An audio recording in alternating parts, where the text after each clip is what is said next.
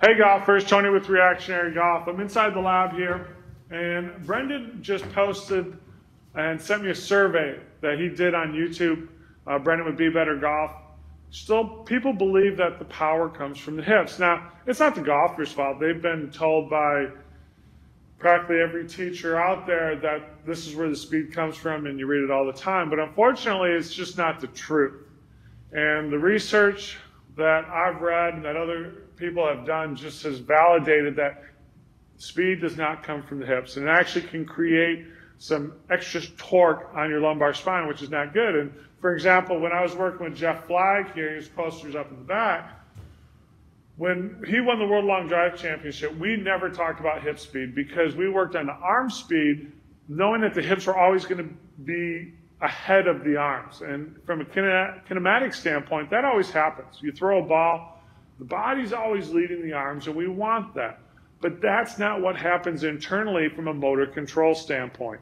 So when golfers then try to apply this hip motion to create speed, one of the things that ends up happening is they get up to the top, and all of a sudden they're trying to push, and the first thing you see is that club coming over the top, because that inside path of the hips and the body is much shorter radius, much shorter distance to travel than what the arms and the club have to do. So I'll use something like this with my students that kind of have issues with that, where we get up to the top, and from there, they can work their arms down and through. And the faster we can get those arms moving, that gives us a better path into the ball. It also takes a lot less stress off the body. So don't worry about the hips creating the speed. They just don't do it.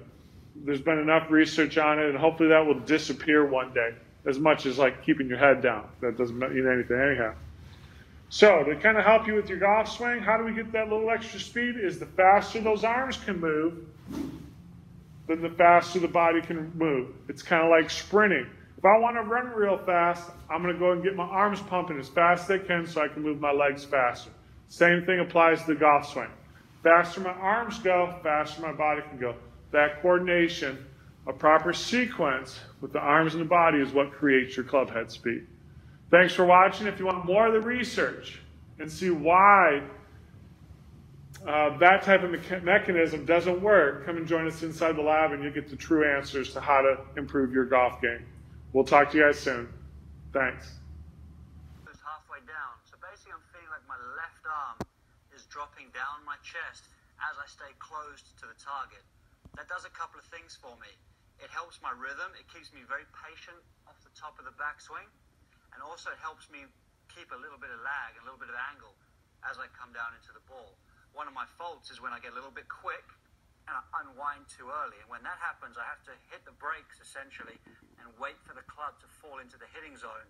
And hence I have to time impact so much more. And I end up actually losing the face through impact.